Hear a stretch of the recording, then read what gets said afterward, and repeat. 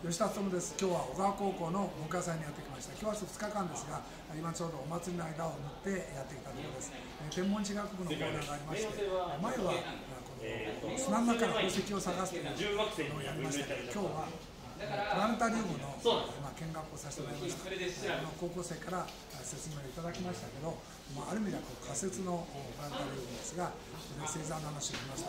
先ほどの話の中では北斗七星の話をですね、わざと、いわゆる北斗七星の違いと言ってました。そうだったのかなと改めて思い出したところですが、今年はたまたまプラネタリウムを見る機会が多くて、相模原市さんのお世話になりまして、相模原市さんの方でプラネタリウムを見ました。